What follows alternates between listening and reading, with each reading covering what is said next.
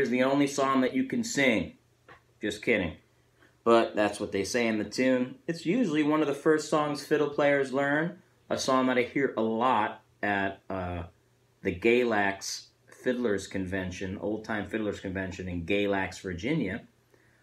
During the fiddle contest, I hear this one every other tune, basically. This one's called Boil Them Cabbage Down, or Boil Them Cabbage Down.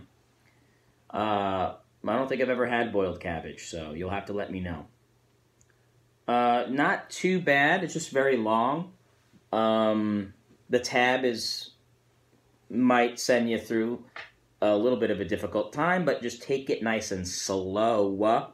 Sing the words that are underneath as you play, and maybe that'll help too.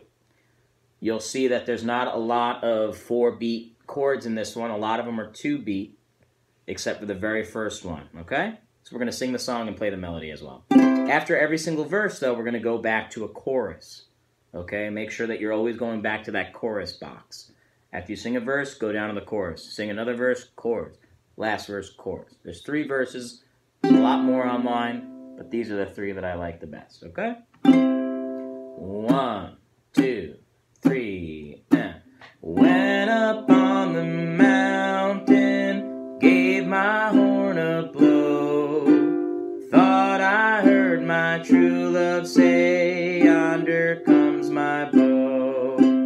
Boil them cabbage down, turn them hoe cakes round, only song that I can sing is boil them cabbage down. Possum in a simmon tree, raccoon on the ground. Raccoon says, hey, you up there, shake the possum down. Boil them cabbage down, turn them hoe cakes round. Only song that I can sing is boil them cabbage down. Once I had an old gray mule, name was Simon Slick. Roll his eyes and back his ears, how that mule would kick. Boil them cabbage down, turn them hoe cakes round. Only song that I can sing is boil them cabbage down.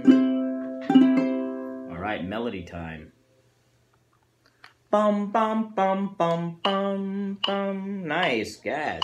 76. Dude, 72, though.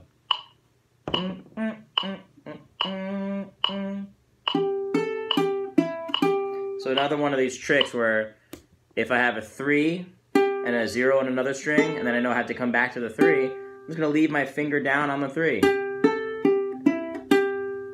Same deal with the second one. Right, I'm not going to use my pointer finger, though. Probably use my 3rd finger. So then that I can use my 1 easily there. Let's see if there's anything weird in the beat.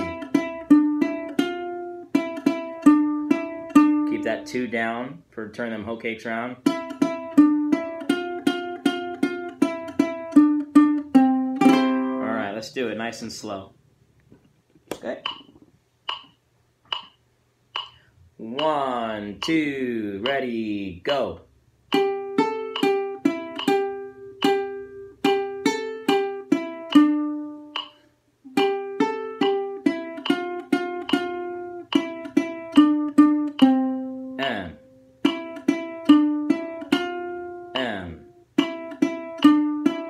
Keep it there, yeah.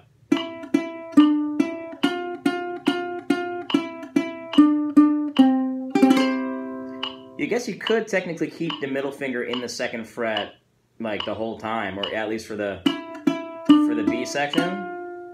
If I just kept my middle finger in the 2, except for the very last note. Right? You could do that. I don't know if it's a good suggestion or not, but it does help you play those notes a little bit more connected instead of sounding. It kind of lets you connect the notes a little bit more. You gotta hear the notes at the same time almost. Or you hear one ringing out while the other one's happening at the same time. All right, good luck with that one. Slow it down on YouTube if you can't do it. I think these videos are just kind of so you can hear the tune, how it should close to be the final product, close to a final product. If it's too hard, stop the video, rewind, work on small chunks, like we said in another video, small chunks, one verse at a time. Don't even worry about the words too much, all right? Just worry about the chords, and then the poetry will come, right? When we can read the words, we listen to it enough, we kind of understand how it goes. Get the chords first. Okay.